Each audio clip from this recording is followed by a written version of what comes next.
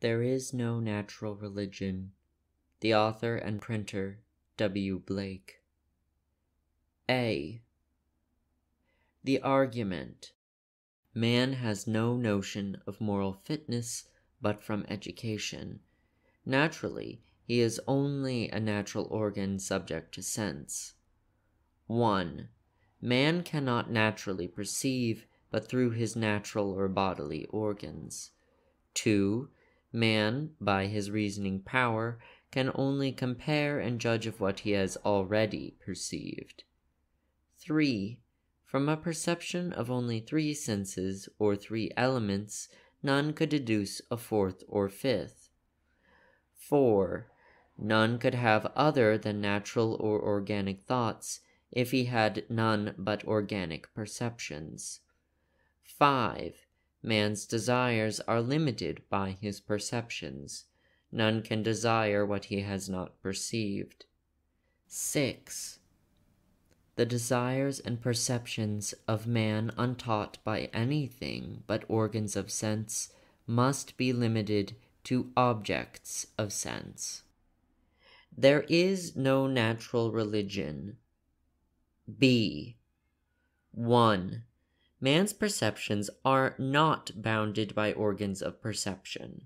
He perceives more than sense, though ever so acute, can discover. 2.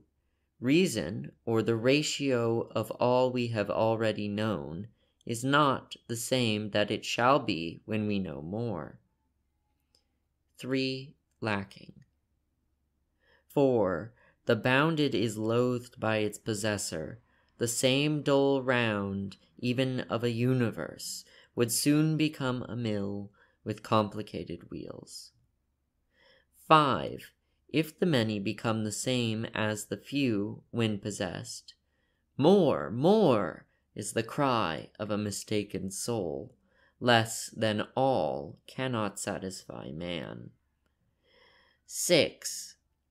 If any could desire what he is incapable of possessing, despair must be his eternal lot.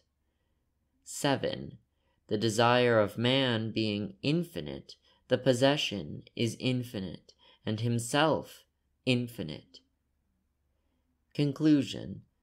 If it were not for the poetic or prophetic character, the philosophic and experimental would soon be at the ratio of all things, and stand still, unable to do other than repeat the same dull round over again.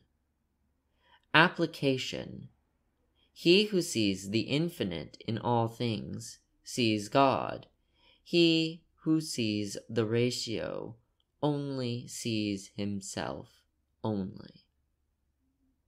Therefore, God becomes as we are, that we may be as he is.